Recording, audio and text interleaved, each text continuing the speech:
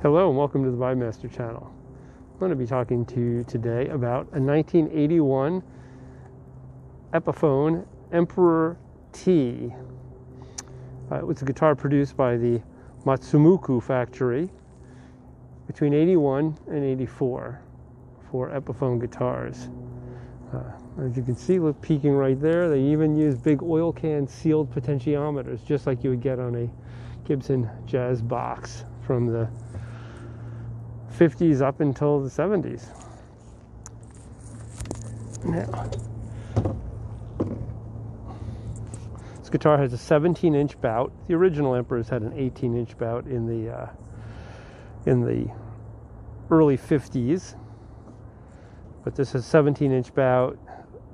Solid hand-cut spruce top, frequencator tailpiece. As you can see, part of the frequencator has been replaced. This guitar was definitely in an abusive household.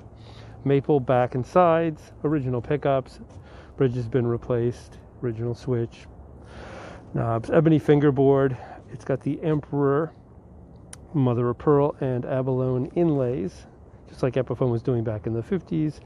Epiphone Tree of Life. They've even kind of recreated that hand-cut design of those early Epiphones, which is kind of neat. The thing that was so interesting to me about this guitar was it was Gibson competing with Gibson. But this was not a cheap guitar. This was the top of their line in 1981, and it was $1,000 new.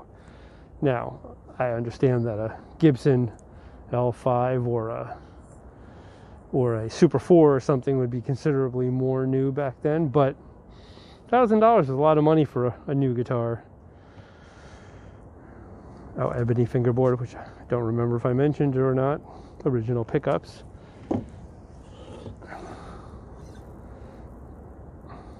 As you can see, thin body.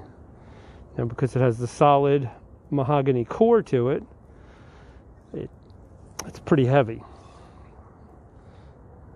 From the neck, it's got a little bit of a headstock repair, which is looks very old and very stable. Been playing this guitar for weeks and has no tuning issues, and this is not moving or anything.